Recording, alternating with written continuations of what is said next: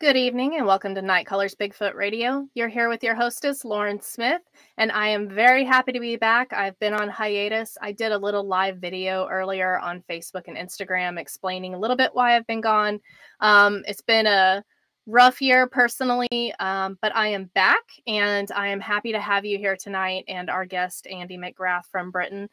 He is one of the crowd favorites. He's been on here before, but he's done a lot since he was last on, so I can't wait to get started interviewing him tonight.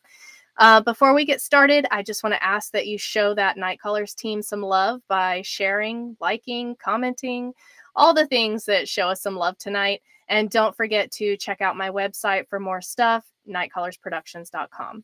All right, so I'm going to go ahead and bring Andy on, and I hope that you'll join in the live chat with your questions. Be sure to type them in all caps for my moderators. And if you're listening through the podcast, go ahead and hit that like button. All right. Hi, Andy. How are you doing tonight? I'm good. How are you? I don't know if it's nighttime where you are right now, actually. It's definitely nighttime. It's tomorrow, in fact. It's 12:35 in the morning. You agreed to this? Oh my goodness. Of course. Night owl. I'm just getting started. Oh my goodness. I just don't know if I'd be functional right now. I'm very happy to have you back on the show. I was telling him before the show, last time I had him on, he was a field researcher and an author. Now, Mr. McGrath is a speaker, presenter, podcaster, field researcher, and author. So you are so busy. I asked him if he was going to add Prime Minister in there, and he said not this year. So, you know. No. We've already had enough switch arounds in that department, I think, for the UK. We got a new Prime Minister again. So let's see how she does. Maybe if they're up for somebody useless in government, I might throw my name into the hat. I mean, I feel like if you can manage the Bigfoot community, then I think you've got this in the bag. You can manage a whole country. It's fine. Oh, diplomacy involved. Yeah, absolutely. I mean, look, it's all those things you mentioned, by the way. I mean, they all sort of, they're branches of the, stretching out from the same tree, essentially. It's our way of saying, I'm willing to do other things. Please hire me. So yeah. No, I loved that you put it that way because it's true.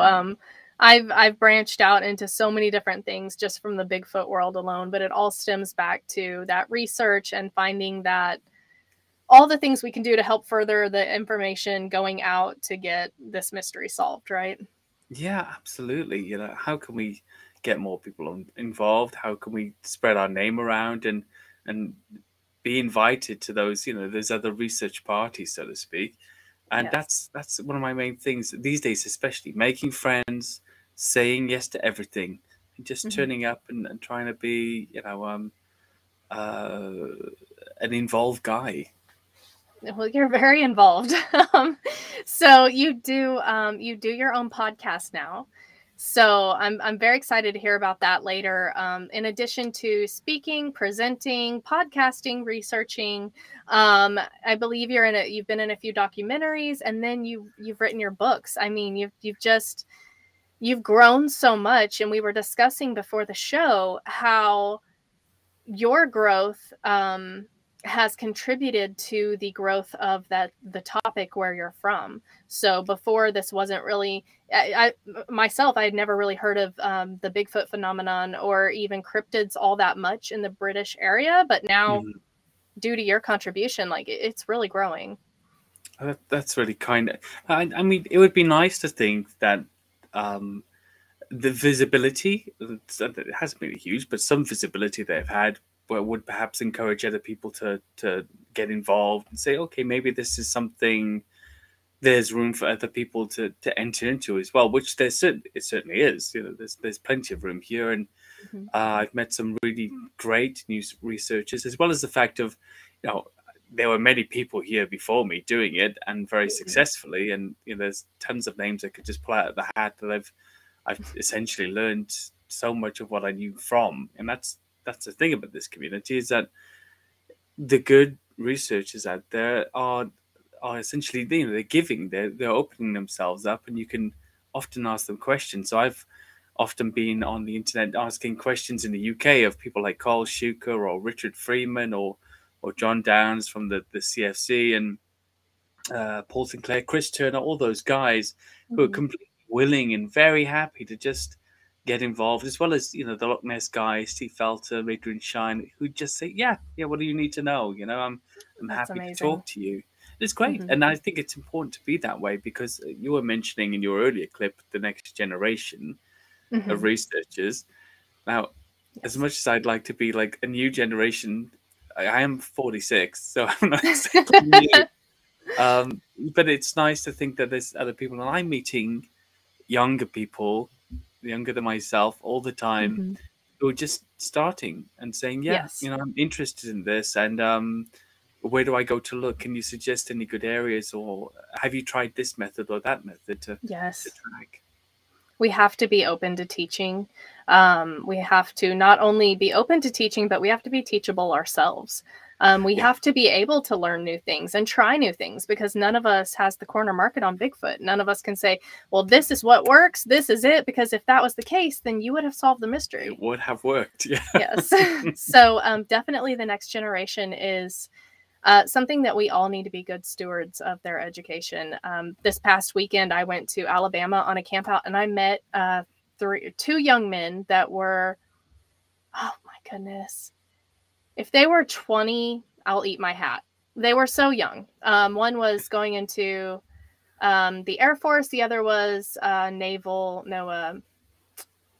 base. He was on a naval base somewhere. Like, I mean, these two young guys, and they were out there staying in hammocks, learning everything that they could about this topic. And to me, that they weren't out at a frat party drinking. They weren't, you know, playing video games. They're out in the woods learning about this creature. And that just, to me, that was amazing. So I was really excited about that. It kind of lent a little bit of support to my presentation that I did over the next generation. But you do have to be open to teaching that next generation. And so the people there that you've spoken to that have opened up to you, that's amazing, because there are so many that will not share their information, their research. I mean, you don't have to share your research area so that you protect the integrity of the research area, but sharing different things to help others further their own research, that's how we're going to win. That definitely makes sense. I mean, if you've got a very specific area that's sensitive, that, you know, you don't want people traipsing through there the whole time and disrupting the whole thing, but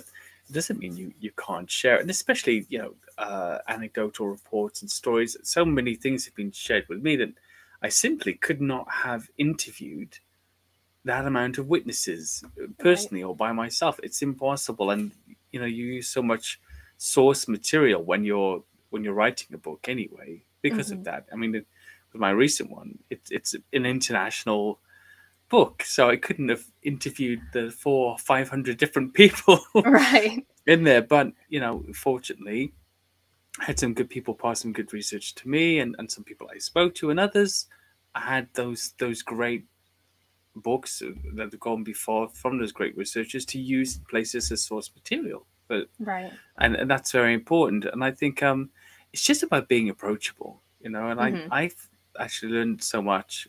And again, slipping into this dad head thing, my wife keeps telling me, you're sounding older than you are. But I've recently been working with very young people who are adults, and that really messes me up. That somebody is an adult, but they're 26 years younger than me or something like that. I don't like that. I like it, but I don't like what it reminds me of. And that you're plummeting headlong towards 50, essentially. And which is terrifying, clearly. I know. But what else could it be? It's that when you finally, because I find myself doing this, like over the weekend, I was talking to those two younger guys, and I find myself actually being able to use the wisdom card, you know, like all the crappy things that I went through in my 20s and early 30s. And I'm finally able to say, well, let me tell you something, and then kind of help them out a little bit, you know? And so if that's the trade-off, I'll take it.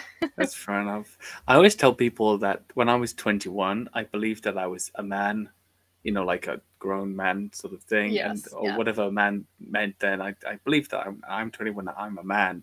And I felt it, like fully felt it. And since then, I've realized that was just a complete ruse. You never actually ever feel grown up. My grandfather used to say to me, you know, there's always somebody older than you sunning you out. So when you're 70, the guy who's 80 thinks you don't know anything yet. Yeah. And when you're 80, it's a 90-year-old. And the only time you actually really ever have to worry is when there's nobody older than you anymore. And I never thought about it that way. yeah, That, I've never thought about it that way, but I mean, that kind of lends to what I said earlier about you always need to be teachable, because there's always something to learn. If you're not learning, then you've got one foot in the grave, Absolutely. Hey, you think the 70s is bad. Wait till you reach us guys in the 80s, kind of thing, and so on and so forth. Oh my gosh, yes, that's definitely that's something to think about. Is and I've noticed we'll get back to Bigfoot in a second, but I've noticed that the older I get, my scary age used to have that scary age where you're like, oh my gosh, when I'm that age, I will be old. My scary age keeps going up. Yeah, of course. I'm 5 years away from what used to be my scary age, and now I'm like, oh, that's gonna be amazing. I'll be settled, and I'll have a retirement fund, and I'll be excited about all these boring things. So it's just funny how that changes. Okay, so you have been doing this for over 25 years. Yeah, like almost 30 now, actually. Oh my goodness. It was 25 when I started in 2016. You need to update your bio. I need to update it, but it just sounds even that it almost isn't too much of an indicator of age, because 25 was like, okay, that's a long time, but 30 is like, hey. Oh my goodness. I started when I was a teenager. It's just for everybody who's listening. I was a teenager. I didn't start when I was like 30, and that's 30 years ago. But I mean, you should probably list that. Just say almost 30 years of being involved in this topic, starting as a teen. That's what I put on mine, because mine, I have 20 years of experience in this topic, because I started as a preteen with my mother. So I'm able to say I don't have really good Botox. I started when I was really young. Yeah, so. Like we're rocking the Botox here, both of us. We're surgeryed up. We got all the work done. Yeah. So you started this over 25 years ago. Mm-hmm. And I know that we've touched on this in past shows, but really quick, just in case somebody doesn't want to dig up the past show, what got you started on this topic?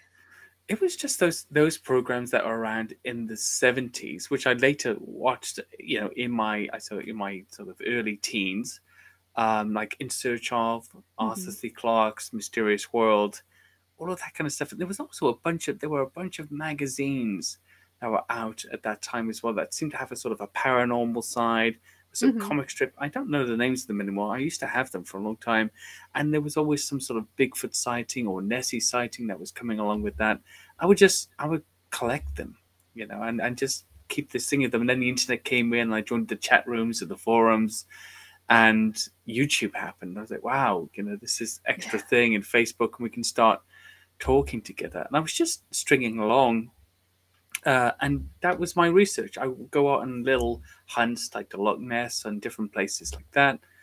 But I wasn't serious. Then in 2016, at age 40, I'd been working in central London for 7 years at that point, had a family, married, 50-hour weeks, 3-hour daily commutes, and we'd saved a bit of money. And, my wife decided, let's just do our own projects for a while, And she said, I don't know what I'm going to do. Maybe I'll go back to music. I'd played music for a long time, or something else. And she said, what about this monsters thing that you're always talking about? This, your monsters. Why don't you write something, or write a TV program or something, or a book? And I was like, yeah, I could do that, couldn't I? I could write about them. And I almost immediately said, I'm going to write this book. And started blogging it right away, like chapters of what would be in the book. And then somebody, just answering Cryptid, Phil, by the way, I have looked into the wheels around London. I'll talk about that in a minute. Okay. Yes. In the chat there. Yeah, so I just started blogging it, and somebody interviewed me, a guy called Daniel Benoit, who was really nice. Oh, yes. And he said, would you come on my show? It was my first ever interview. And I said, yeah, sure, I will. And I chatted to him. And after his show, lots of invites started coming in. So I spent the first year writing this book and blogging it and interviewing about it before it was even finished. Oh, my gosh. And then finished it. And there was a first version. And it was like a first version of somebody who'd never written a book before. And then I did a second one. And that was a bit better. And then In 2021, I signed up with Untold, Hanger One Publishing, sorry, with Alex Hychek, and I signed a production deal with White Wolf Entertainment to make a TV series of my new book series. That is so which we're exciting. still pitching, by the way. It's in the pitch. It's still going on. We've just finished a new pitch today, actually. So we're hoping to get that done. That is and very it's called exciting. Beast of the World. Got it ready. Sorry. Yes. Plug. It's okay. And it was supposed to be the beginning of a 7-part series. In fact, it is. The second one is due out at Christmas or January. And each book looks internationally at a certain set or group of cryptids or types of cryptids. And I guess I got about 4 or 5 years of writing to get them all done. But yeah, that's the first one, and we're sort of on our route now. It's kind of up and running. Hopefully the series will happen. It's not sold. That's very exciting. Did you think that when you started this way back when that this would ever be a thing, or were you just content to write your book or maybe finish it out as a blog? I mean, did you ever think that you would be signed with a publisher and talking about putting it into production for a series and speaking at events and starting a podcast? I mean, you've come so far. It's amazing. I didn't think any of it, actually. And I literally, my wife had sort of framed it in a way of, look, you've got no friends. You've been working and being a father in London all this time. You don't go out because we don't have any time in London terms. When you see a friend in London, it's like, what are you doing now? I'd say, what are you doing in the beginning of December? And they would say, oh, wait, let me look. Oh, I could fit you in at 2 o'clock on the 15th or something like that. And that's your best friend in London terms. And so it was very boring. She said, maybe you'll get to meet some like-minded people and talk to them. And that was literally it. Do a little project, take some time off this constant work we've been doing non-stop for years and years and years. And this corporate, I was in healthcare and she was she's in psychology. And I just thought, well, let's just get out and do something. And yeah, it just kind of got a little out of hand.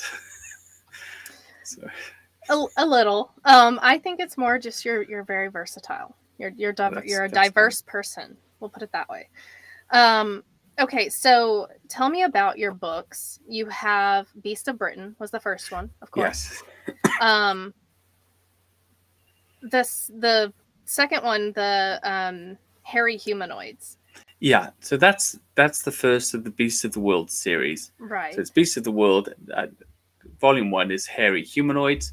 Volume 2 I'm currently writing is water monsters and awesome. So on and so forth. I won't tell you all of the other names of the books other than to say there's 7, possibly 8. Oh my goodness, that is so exciting. that is amazing. Yeah, and this one's 375 pages, and they're all about that, about 350. Currently, Water Monsters, the one I'm writing at the moment, is at 547. So I'm trying to condense it down, and that's always normally the problem. There's too much, and I've got to sort of squidge it down. But the format in these books is there's an intro to every creature, a type of creature. So, for example, with the hairy humanoids, what I'm kind of trying to propose is that there could be, and it's not the newest idea out there, but it's one I've always been interested in, there could be different types of hairy humanoids. So there's not only Bigfoot, but there could be different types of species. So you hear Jeff Meldrum and Lauren Coleman talk about these things sometimes, or Hall talking about, there's the man-apes, these massively built, hair-covered, upright hominids. They're very big, 7 to 9 feet tall, taller sometimes.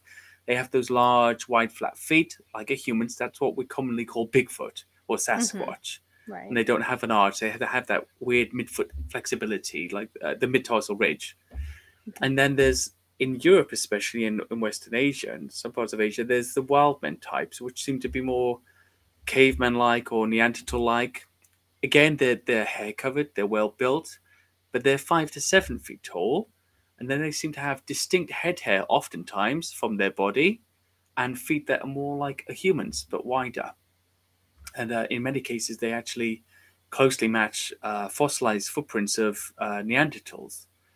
And then you have others like the Yeti, would be like a relic or a relic ape, according to some, 5.5 to 7.5 feet tall, stocky, ape-like, bipedal and quadrupedal in many cases, shifting on to things like Littlefoot, like the orang pendek, or the Janjari of Australia, or what sometimes could have been archaically in the past, things like trolls or brownies in Europe, or paquetes and other things in North America, like a proto-pygmy or a diminutive primate of some kind. So the book looks into that and goes into other things as well, like monkey monsters and dogmen and amphibious types of anthropoids, and selects 4 or 5 different types. But each section of the book, it's laid out in the same way. You have an intro, then you have the etymology of the name, their measurements, their tracks, their behaviors, their diet, their habitats, and then sightings and evidence and theories about them. That's amazing. And you can pop in anywhere at any point in the book and just pick out one of the creatures and say, okay, today I'm just going to read about that.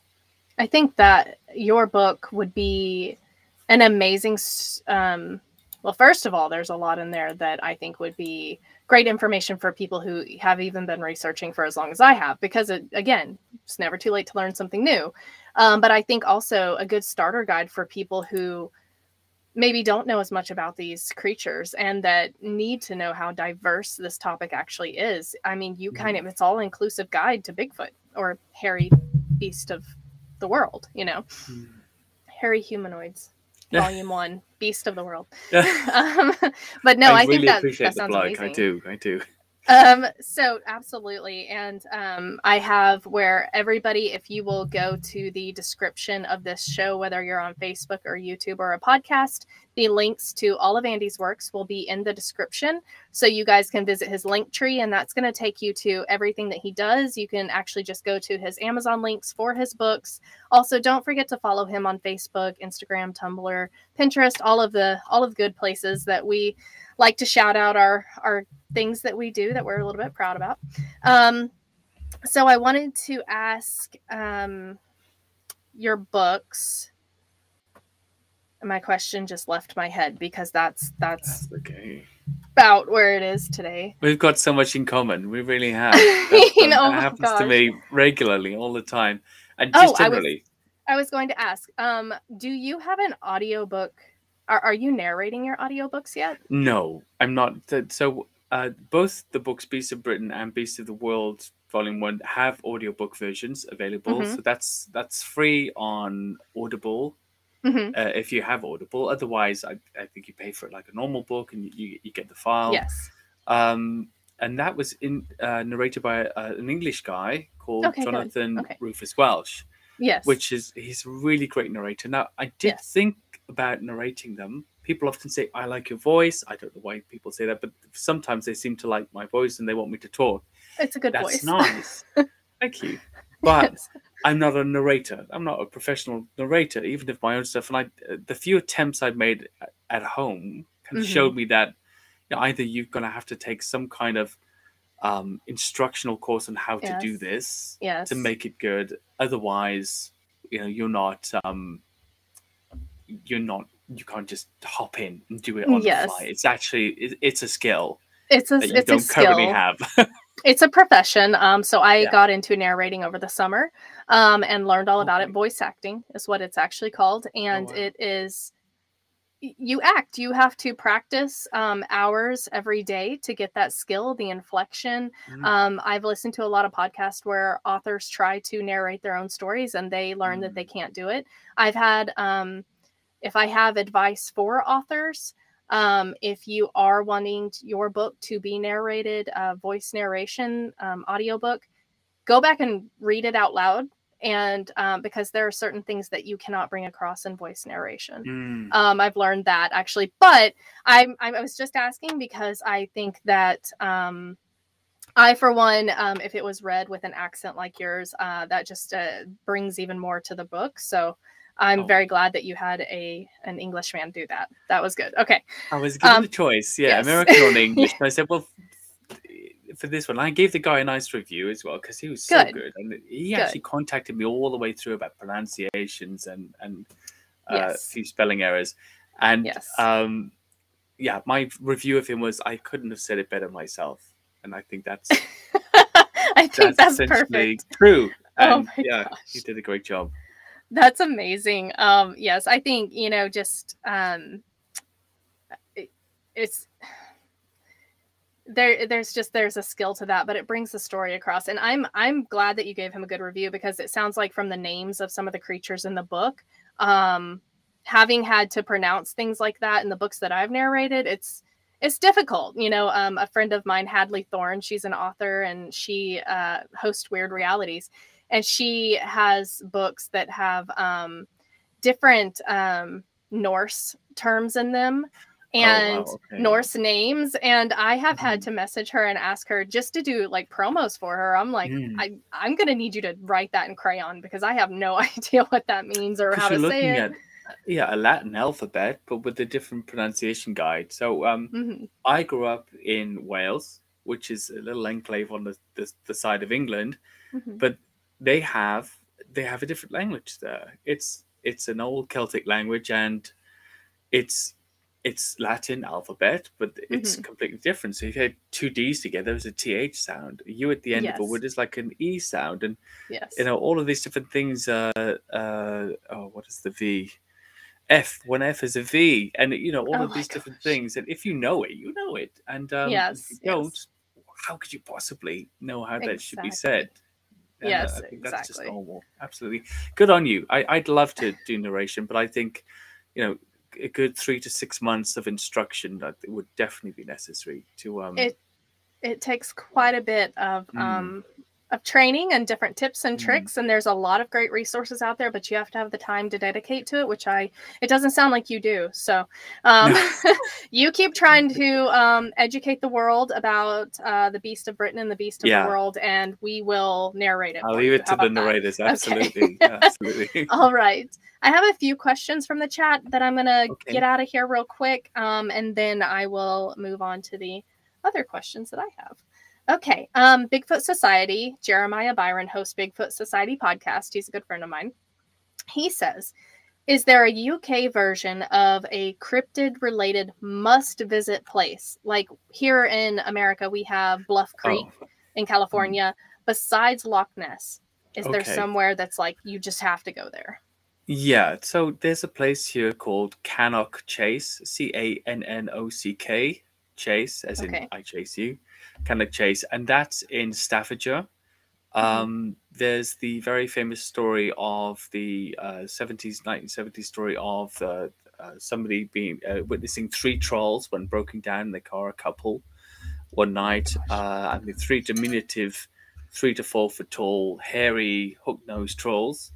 There's also stories of UFO sightings around there. There's several large black dog and werewolf sightings from that place, and possibly very recently acclaimed Bigfoot print and some Bigfoot sightings as well. There is a caveat to that, like all of these places that are very popular, in that I always kind of saw those places, especially something like Cannock Chase, as almost like riding the London bus ghost tour.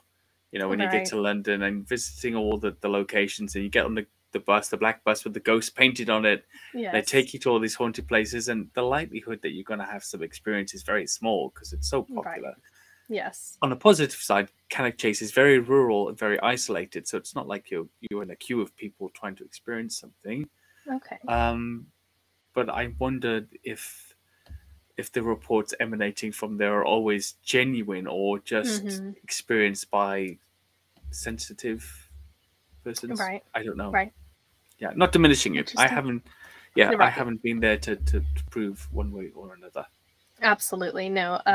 That sounds fascinating. That is, that's not even just that's paranormal, that's cryptid, that's folklore. There's a lot going on in that spot. It's like, it's kind of a classic high strangeness. Yes, that. Yes. Yeah. I was gonna say like a black hole for weirdness, but I like the way you put that a lot better. That was a lot more eloquent than what I said. Okay. I love black hole for weirdness. That's awesome. I'm gonna take that. I should put that on a shirt. Yeah. Where all have you traveled for your research? That is from Pyromedic. Not very far actually. So I've been all around the UK. In almost every part of the UK, looking. Obviously, the lakes are very. I was a lake monster guy first and foremost, always. So Loch Ness and uh, Lake Bala and Lake Windermere and all the different sort of sea locales as well around the UK being very interesting to me. I also looked at a few invasive species or unexpected species sightings. So I went hunting for Benny the beluga whale when he was in the Thames for 6 months 2 years ago from the Arctic, and I also went hunting for Wally the walrus in Cornwall and Wales when he visited, bits and pieces like that. So I like out of place animals. I like invasive species as a study subject. Very recently, and this doesn't sound very impressive to anybody here, but we have an invasive population of Chinese mitten crabs. And I was recently walking through Bushy Park in the centre of London and found one in the field being attacked by a crow. Oh my gosh. It's about this big, and it's a crab like about 20 feet from a pond, and literally it's fresh. It's in fresh water. It's a huge crab in the middle of a London park, and it's native now. Oh my goodness. So that kind of stuff, it's not very interesting to people, but it is to me. I get it. Apart from that, I've been to the US. I went researching Lake Champlain and in Kentucky and a few other places, and around Maine. But that's about the size of it. What I'm hoping with the Beast of the World TV series, which fingers crossed, if you've got any views on that, please comment positively in the chat. We'll get to sell that, and if that happens, it will literally be a cryptid travel show. We will go to every far-flung place in the world. Oh my goodness! Kamchatka to Malaysia, to every single place you can think of, but locations you've never seen before, and we'll sit there in the middle of the Congo, wherever, being eaten alive by insects, or something worse, perhaps. We'll be there. So I'm hoping to really branch out. That's amazing. That would be amazing. Everywhere that you've gone so far is amazing, but that would be amazing to be able to travel that far and to share that, because that's going to spawn even more books. Well, and just to get there and meet those people. I love people. Like living in London, there's so many people from every part of the world, in fact, I never heard of before, even before I got here. And it's just great. It's just great to meet people and find out about them and what they do and what they think, and the kind of things that sort of make up their mindset. It's so interesting. Yes, everywhere you go has a different culture, even from, here to Texas, like right next to my state. Everywhere has a different culture, and it's amazing to find out about what they do. Michael Miller said, is Sasquatch in the UK? If so, where and what do they call it? In the UK, there is a British Bigfoot phenomena. It's been linked to historically the Woodwoes or the Green Man. And the Woodwoes in British history and also in European history are these hairy man-like creatures, bipedal creatures that appear on the noble heraldry of certain royal families and noble families, and also on tapestries, and more importantly, in the sculptures, wooden and stone sculptures of cathedrals from the 11th and 12th century up to the 13th in some cases. So these are, in many cases, sculptures that are almost 1,000 years old, or sometimes tapestries that are older than that, that show hairy bipedal men walking around the place. There is there's a slight problem with that, where these could be representations of a forest spirit or a variation on the satyr, perhaps, or the god Sylvanus, the shepherding god, or Heracles, the Greek god, because many of them do carry clubs. In fact, it's a very common depiction of a Woodwose. They see it carrying a big wooden club, which the god Heracles was supposed to do. But you're looking at the same time at a very hairy, hair-covered, man of some kind. There are modern day sightings. There's the very interesting one of my favorite ones, very close to here, in a place called Box Hill in Surrey, where there's a big hill branching out onto the countryside, the North Downs and the South Downs, and this hill has earthen steps cut into it that go 740 feet up into the hill. And a lot of crazy people, fitness fanatics, run it in the summer and run up and down and exercise that way. Oh my goodness. I walk occasionally, taking lots of risks. as you go up. And there was a runner there in 2012, a lady. It was evening, it was summer. She'd stopped after her run, sat down for an energy drink, and she heard somebody coming behind her. And assuming it was a dog walker out late, kind of moved to the side. Nobody came by. She looked behind her to see what she described as a 6 foot plus, tall, heavy set, hairy man with a square jaw and like man crossed between man and ape-like features, looking at her. A terrifyingly muscular creature just staring at her about 2 meters back. It watched her for maybe 30 seconds before turning around and heading off up the hill. Now, the path curves like this, so you don't really have to walk very far before you're out of sight, and it's heavily wooded on each side as well. And after the creature left, she smelled this stale farm animal-like smell, which I thought was a very important aspect to this, that Bigfoot smell. Left after, I suppose left to stop her following it, whatever the defensive aspect of this ability might be. And that's one of my favorites. It's close to me. It's about 5 miles from here. It's in an area that has great green corridors branching out to the countryside, but it's also a really popular national park where people walk their dogs all the time. Oh my Literally all the time. Apparently she'd heard wood knocks before, about half an hour before, but at that time she didn't know what that was. She just thought she could hear banging in the forest. That's a great one. There's another great one in Abernethy Forest, and there are many, by the way, but this is one of my favorites. That was made by a primate keeper of 37 years. In 2012 also, I don't know what it is about that year, but it was a good year for sightings. He and his brother, they were wild camping in that area in Abernethy Forest in Scotland, which is actually not that far from Loch Ness as the crow flies. A very rural area. They'd gone out hunting rabbits in the morning, and they'd suddenly seen some big sort of hairy lump about 50 feet ahead, hunched over a blackberry bush in front of them. And the creature seemed to hear them and cock its head to the side and stand up. And the primate keeper, who was only about 5'4", a very short man, said the creature must have been about 7 feet tall. And he, as a professional, somebody who'd worked with primates for almost 4 decades, said that he was convinced that what he was looking at was a simian, not a man at all, and it seemed to have a flat muzzle that reminded him of a bonobo or an older bonobo chimp. It's balding on top, had a kind of a pink lip at the bottom, but its body was heavy set and hairy like a gorilla, only upright. And it looked at him. He dropped his light firearm to the side, which is a good idea, I think. And it just walked off into the bushes again, looking back to check where he was. He turns to say to his brother, "Oh my gosh, what was that we just saw?" Realizes his brother is gone. He'd already left when the creature appeared. And Scarfa left him.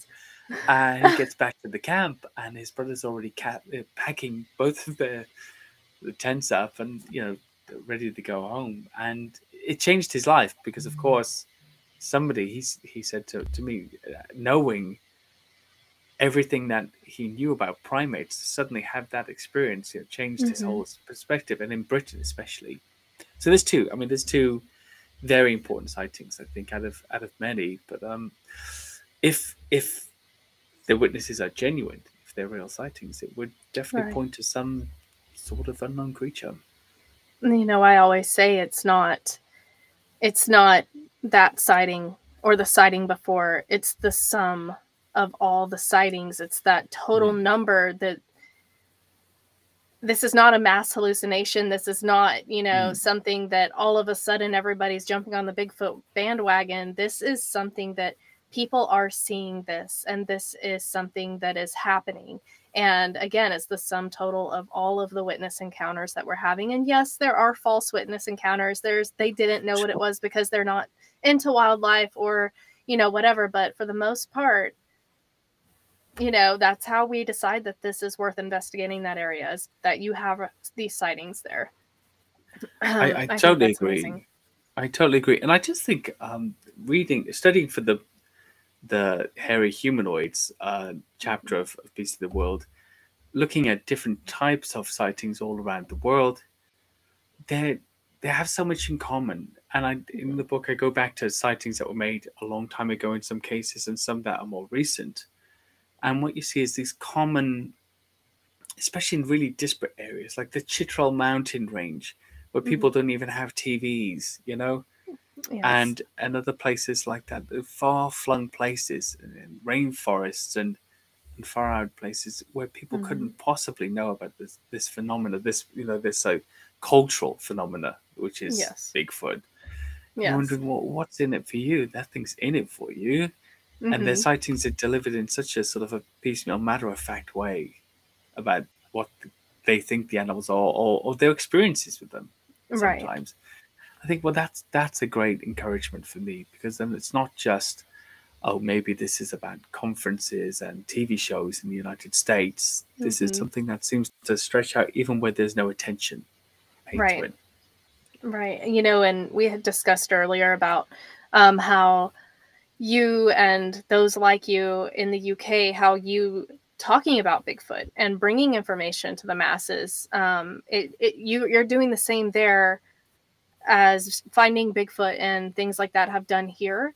It's making it a little bit less taboo, and it's opening the doors for witnesses to come forward with their experiences and not be ridiculed, or to have an avenue to come forward with their experiences. So, I mean, I hope so. I really hope so, because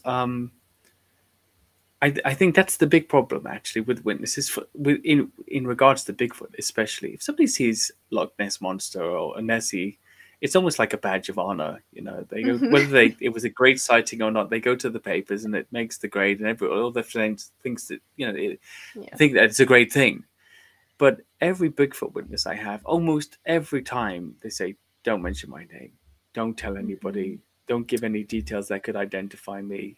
Yes. I'll let you know about my sighting as long as you don't reveal who I am." And I think there's an intrinsic understanding there. You don't get any special reward if you think you've seen Bigfoot.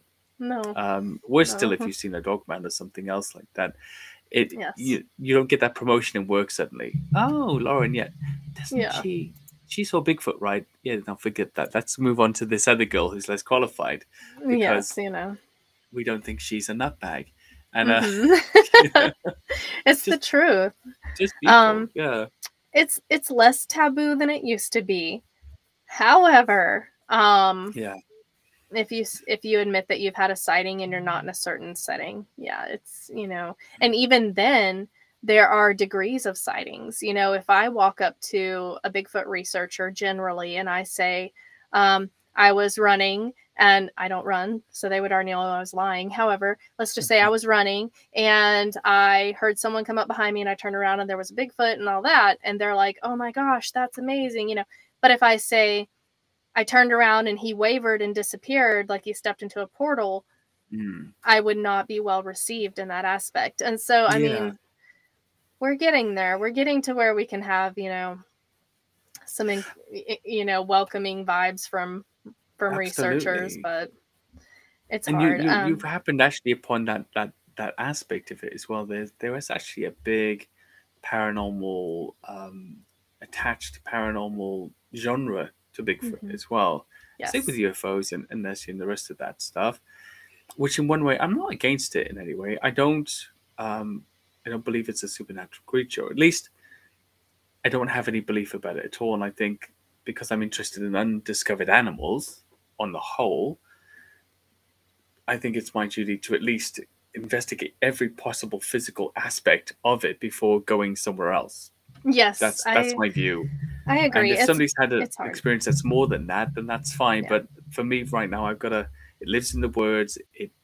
We've been witness killing and eating deer. That sounds really physical to me.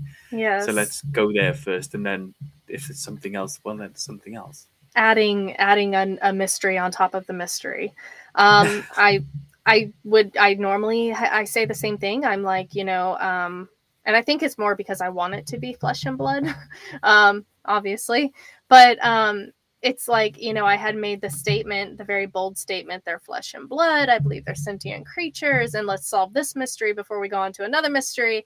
And it's like the universe was like, oh, okay, we're going to send you a slew of very reliable witnesses that have all had paranormal encounters with this creature. Good luck. I mean, it's just, again, it's not, I can want it to be flesh and blood all I want, but I keep getting these witness encounters from very reliable people that are paranormal encounters. So I don't know what to do with that information, but there it is. You just kind of have to. Well, if that's where it leads, that's where it leads, and I think that's I've this cryptid journey actually, it's taken me on a really funny journey. So now I don't think I have the right to believe in it, because belief denotes faith, and I've just got to sort of study it as objectively as I can. Obviously, I'm going to be subjective in many ways, but as objectively as I can.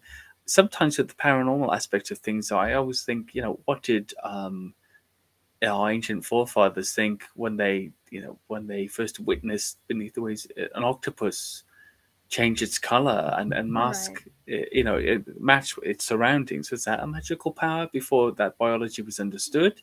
Right. Or was it just accepted as a biological fact?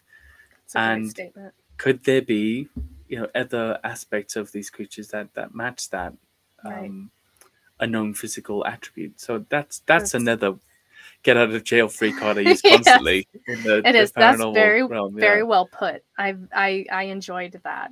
That was good. I like that. I may use that in the future and reference you if that's okay. Absolutely. I need some support with this one. Yeah, absolutely. That's a great way to put it. Okay. From Cryptidville, has Andy looked into the werewolves that are supposedly roaming around the London area? By the way, that movie traumatized me for life. I don't even like talking about Dogman because of that movie. But go ahead. I actually can't listen to the song Blue Moon, which opens the movie, without feeling slightly unnerved. Yes. Because of that. I mean, it was such a great movie. Awesome. It was terrifying, but it was good. But it was terrifying. I was very, very, very young when it came out. And so I shouldn't have been watching it. I watched films at that age that I would never let my kids watch. Exactly. And our parents were just like, what, you want American Werewolf in London? Yeah, I guess you're 9. Sure, you can have it. Exactly. That's about how old I was when it came out. And I was I remember having a nightmare later that night and waking up thinking it was coming through the window. Absolutely. Anyway. Absolutely. Well, look, werewolves in London. So yes.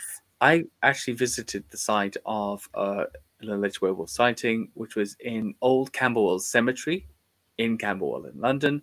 The cemetery is from the 19th century. It's not really, really old, but it has lots of old archaic graves there and about 10 acres of forest within the cemetery as well. So it's in this very urbanized area now, anyway, urbanized area in London. But it has lots of sort of little green corridors into these country-ish parks that surround it as well. And parts of London are like that. You can just suddenly be out in a beautiful wooded area, and it's a nice city for that.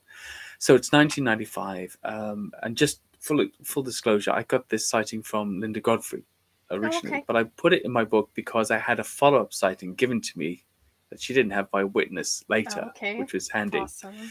Yes. So this gentleman is walking through Camberwell Cemetery. He's cutting through to get to a friend's house because it's quicker. It's nighttime. It's 1995. Suddenly, he's pinned to the ground by this huge dog-like creature that holds him down. It's slobbering all over him and sniffing him up and down. And it's got an Alsatian-like head, but this big, strong arms, and it's pinning him to the ground. And he's convinced that it's a creature. Suddenly, as soon as the attack starts, it finishes, and he observes the creature run off on its hind legs through the forest, leaving him in the middle of this graveyard. I went there in the daytime. It's eerie, and there's trees growing out of graves, and there's a forest full of graves because the trees have grown up, in the 200 years since around it, and that's it. He's traumatized, but the weird aspect of the sighting is he's convinced that he's spared by the creature because he has a disease that dogs can smell. Weird. Super, super weird. Yeah. Then I talk about this sighting before I published the book, and some Irish ladies got in touch with me. They used to live around the park a few years later, 2003, 2004. And one night they were walking home from the pub. They're Irish after all. And they hear this growling coming from the park. And at the edge of one of the big old sort of Victorian walls there, they see this tree being violently shaken. Like beyond the abilities to say of a man or especially any creature. There would be no creature here. We don't have any bears. No, there would be no creature to shake that tree. And they're both terrified, and the growling intensifies, and they dash off in opposite directions away from the graveyard, in fright. And that's it. That's the sighting, And if you knew, if you went to the area, if you saw the urban aspects of it, and that something could be frequenting, I suppose, the graveyard, coming through some of the green corridors that lead up to the countryside, you'd be very surprised.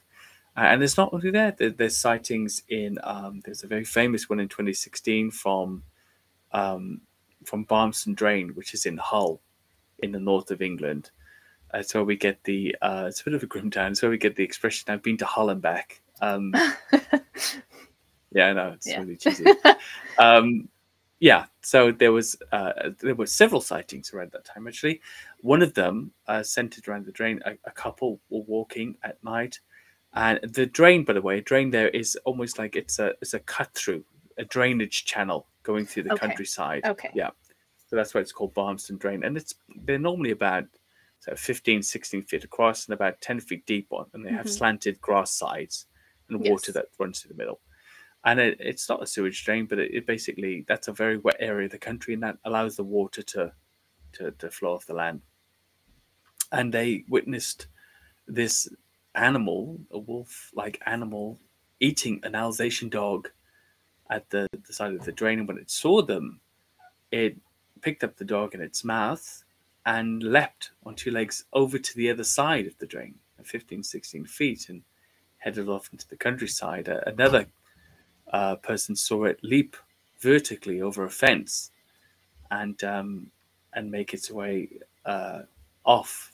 And there were several sightings during that time. There's a small claim to fame. I think Alice Cooper, the singer, became quite interested at that time, was asking around for sightings of the animal. But yeah, I mean, it was strange. And of course, this is Europe. We've got werewolf legends going back for thousands of years. Mm-hmm. But for such a thing to happen in the modern day seems strange. That is hard terrifying. To explain. That is terrifying, and for it to be that close to civilization, relatively close. Yeah, that's a very terrifying encounter, I have to say. Okay. This one is from Jordan Warner, who is a documentarian and producer. And I know Jordan. Hi, Jordan. My sweet Jordy. Yes. Jordan's great. He's not little Jordy anymore. When I first met him, he was, I think, like 13 years old, and he used to be in my chat room and loved night colors. And so now he's a young man who's married and starting a family and has an amazing. Jordan, I'm always watching company. your timeline. Yeah, I'm always looking to see what you're up to. He's wonderful. Okay, so Jordan wanted to know, Andy, have you researched any burial mounds in Britain or reports of giant skeletons discovered? High strangeness appears in areas with unusual mounds. Yeah, I haven't, but it's on my list basically. But for a very different set of books, which are sort of history books, but looking at weird cross sections of history, and the mounds are there absolutely. Yes. The reason I haven't researched them is simply because of that zoological sort of viewpoint that I'm coming from. That I'm not really looking for areas of high strangeness. In essence, I've considered going there for a possible sighting, or in the hope of one, but not to research their effects. Sorry, Jordan. Gotcha. I know, he asked giant skeletons also. Is there anything like that? No, I mean, Okay. there's there's that whole same old 19th century, early 20th century rumors of giant skeletons here there, but nothing like you have in the USA, really. Now, Okay. of course, there's the Geoffrey of Monmouth wrote in his book in the, I'm going to say 13th century, I could be wrong, about the giants that used to inhabit Albion. Britain used to be called Albion many, Okay. uh, uh, uh, I would say millennia ago. I'm not sure. At least 2 or 3 million ago. And anyway, it was supposedly populated by giants. Okay. And Brutus of Troy, after the defeat of Troy, was said to have come to the country and conquered it, defeating the giants that lived here, leaving only one alive as a sort of prize called Gog-Magog. And he eventually got into some sort of contest with one of Brutus's soldiers and was thrown off a cliff and killed. But there are stories, of course, of the big grey man of Ben McDwee, which, although hairy and Bigfoot-like in appearance, seems to be more conforming to a true giant kind of appearance, 16 to 20 feet tall with huge footprints. And there are some other occasional stories. There was one in Holcombe in Norfolk recently where some very obviously faked prints were attached to a sighting of an alleged sighting in the sand dunes down of a 15-foot tall giant. And I'm not too sure of the story, to be honest with you, but at least there was some relation in it that people had that background, I think, to call upon when faking these gigantic 4-foot long footprints. Yes. Well, there's a lot of that going on here too. Okay. Rob wanted to know, are British Bigfoot encounters treated as tabloid fodder like in the USA? Sometimes, yes. Sometimes, yes. There's a few tabloids actually that give it, although they're, and I've written for a few of them, although their headlines are the normal clickbait sort of catchy headlines, they often do treat the subject reasonably well. Okay. I mean, I think being into this genre, you can't really expect what would be perhaps something like the Times here or the Guardian to pick up one of those stories and treat it with any respect. But for a tabloid, they don't always do such a terrible job.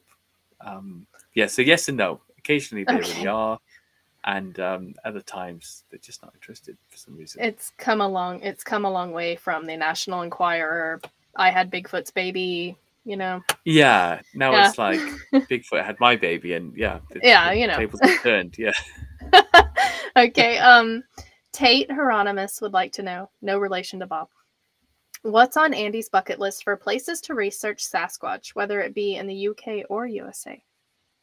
I actually want to go to Peru to research the Izanachi, which is a gigantic monkey-like creature. It's in my book, actually. I'll just try and find it for you because it's very, very interesting, this creature. And it really ties into a theory I've got about Dogman, which is, and it's a theory I've inherited. It's not my own, but one I believe could have something in it, which is that perhaps in Europe and North America, at least, what we see as Dogman is that the sort of functionally extinct remnants of a species of giant monkey that used to inhabit lots of parts of the world, and Izanachi could be one of those. So this is a 4-foot tall giant monkey. Always looks like a baboon with a body as large as a chimpanzee, or some people say a cross between an ape and a sloth. And it's got this big long tail, and it loves to rip apart the flesh of the chonta plant, which is really, it's like a palm. It's really, really tough, and this creature's supposedly super, super strong. And it emits this terrible call, and it's really territorial. And the locals there are terrified of it. So there's a guy over there, Dr. Peter Hawking, and he's been researching it, since the 80s. I'd love to get over there if he's still around and and see him and look into that. There's been some great sightings around the area. It doesn't seem to be very common, rarely seen, but the locals and especially the natives, they've got a strong belief that it's definitely a large 4 foot tall plus upright monkey. And That's and those awesome. things, yeah, they really, That's awesome. yeah, absolutely. Well, I hope you get to go over there very soon. Oh, me too. That would be amazing. Yeah, absolutely. Alan Lasseter would like to know, do you research hellhounds over there? I've got yes, in Beasts of Britain, there's so Black Shook is the name or one of the names of the hellhounds that we have, or the black dogs.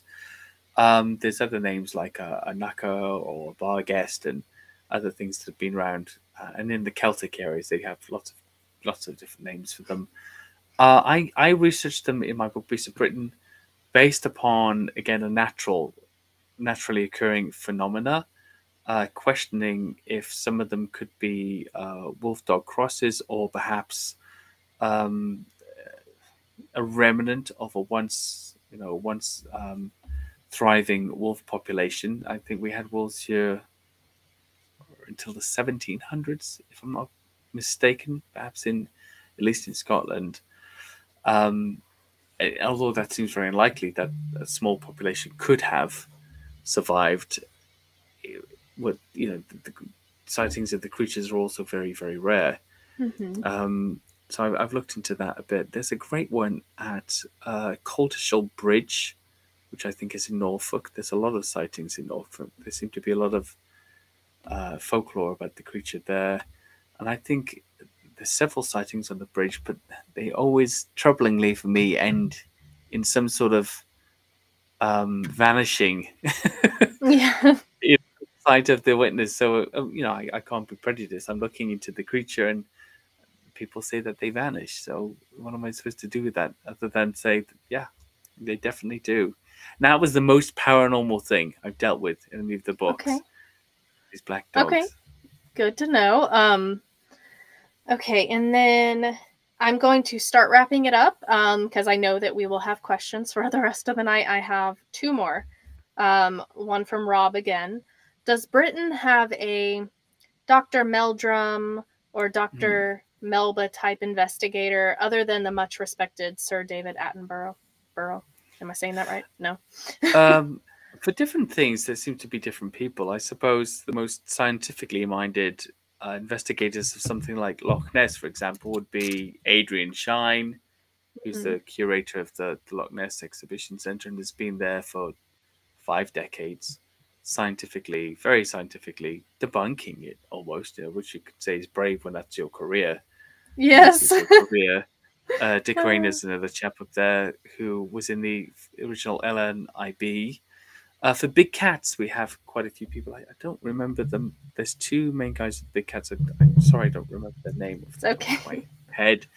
And that seems to have a real sort of scientific force behind it because, of course, it's a lot easier. It's a creature we know to exist, and we just have to establish that it exists in this country since the 1970s. They're doing a great job on that, honestly, because I've heard of it here. So... But for Bigfoot, no, absolutely no. There's no person like that. There was the famous scientist. Oh, I should know his name. If I hadn't asked, you would have known. Brian. I have to. How can I forget his name? Somebody's going to kill me. It's okay. Sykes. Brian Sykes. Yes. Yeah, and he did a really great, sort of bit on Bigfoot. He's got a great documentary out. It's fun. He died sadly. Yeah, so he's a British geneticist and science writer. Yeah. Okay. And he did. I mean, he was very interested in Sasquatch, and definitely worth checking out his documentaries. Okay. All right. So last thing, 2-part. Your podcast. Can you tell us what it's called, how to find it, and kind of what is something that you guys cover on there? So the podcast is called Beastly Theories, went straight from the theme, right? So Beastly Theories is the podcast, and it's self-described as a low tech, low key, low brow podcast. Yes.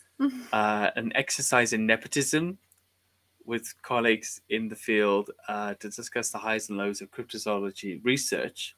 Okay. And crack open the information in their brawny brains and give it to us, the layman people who want to find out about it. And Awesome. and I normally interview people that I'm interested in. They've got a certain thing that they're looking into, or a certain passion in the field. Of course, there's lots of Bigfoot stuff there always is, but there's also lots of lake monster stuff, and even some pterosaurs and dogmen, and including witnesses and other things like that. That's awesome. Yeah, my mumbly style is present throughout. Sometimes the sound is not great, and there's absolutely no editing or presentation whatsoever. But it's on Podbean and iTunes and Apple and Amazon, wherever you get your podcasts, you can find it there. Okay, so everybody go check it out, because we love a good laid back podcast with good content, right? It does not have to be, fireworks and, intro that just, a good laid back podcast with good content. That's where it's at. You get some of the best info on there. Like this podcast is very laid back. Okay, and then for the people in your area, because this Night Colors is an international podcast, obviously. So I do actually have a large demographic of my listeners in the UK. So for people in your area, where can they see you next? I'm not speaking anywhere in the UK at the moment, actually, because I'm so. You have one job. Well, that's it. But I'm so wrapped up in this book. I've got to get this book finished. And I've literally just recently finished a work contract somewhere, so I've got a little time now to try and get it done before Christmas. And I homeschool 2 kids, so it's kind of. Oh my goodness! I've been there, done that. It's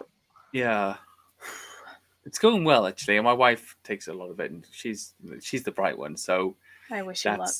That's a nice, it's going well, but time is sometimes short. So I'm not speaking anywhere this year in the UK, but I promise to add loads and loads of dates next year. But the best place to find me is to head on to facebook.com/bsolve. Any questions you have, even if you just want to chat, I don't mind. I'll say hi. Awesome. So you guys, the links to all of that are in the description. So you can go to his Facebook, Instagram, all of those places, and you can check out, you can follow him so that you can find his newest works. You can find his newest speaking engagements when they premiere. And then also his series that will be coming out. Oh, gosh. Fingers crossed. And fingers crossed. You guys can find the links to his books also, because they sound incredible. Again, I really think that anyone, not even just getting into the topic, but that's been here for a while, check it out, because it sounds like you've done your due diligence on all the hairy humanoids. And that sounds, that's right up my alley, because that's my main thing. But, it was exciting. Yeah. That's going to be amazing. Just to find out. Yeah, absolutely. And again, if you don't want to read, just listen. There are audiobooks. Yes. It's good for a commute. And Absolutely. If you've got the platforms there, they will be free. Awesome. Well, thank you so much for coming on tonight. I've enjoyed having you back and talking about all the things that you've done since you were last on, which is a plethora of things. So keep doing what you're doing, because you are, like I said, you're bringing a lot of value and integrity to the topic. And I very much appreciate your work. Oh, thank you. And you too. It's always great to catch up with you, Lauren. Lovely to see you. Yes, you too. Thank you so much. Bye-bye. All right. Bye. Okay, thank you so much, everybody, for listening tonight to our amazing guest, Mr. Andy McGrath. I do hope that you go check out his links in the bio. If you click on his link tree, again, that will take you to everything, or the rest of the links are right under that. So you guys go follow him. While you're at it, go ahead and give me a thumbs up on whatever platform you're using to listen to the show. Subscribe, ring that notification bell so you don't miss any of my upcoming shows, because I am back, ladies and gents. I am back. So you guys go check it out. While you're searching around, liking mine, liking Andy's stuff, please feel free to check out my affiliates. These are affiliated shows that support Night Colors and all that I do. Go check out Weird Realities Podcast. They have so much content that you can fill up pretty much every night of the week with content that they're putting out. And so between I am putting out a show every other week at this time due to time constraints in my personal life. So while you're not listening to me, you can listen to Weird Realities and Bigfoot Crossroads. Bigfoot Crossroads is hosted by Matt Knapp, and he puts out content as well. And it's really great witness encounters that he does. So go check him out, and also Beaverhook Productions. All right, you guys know the drill. Stay safe, be kind, and I will see you next time.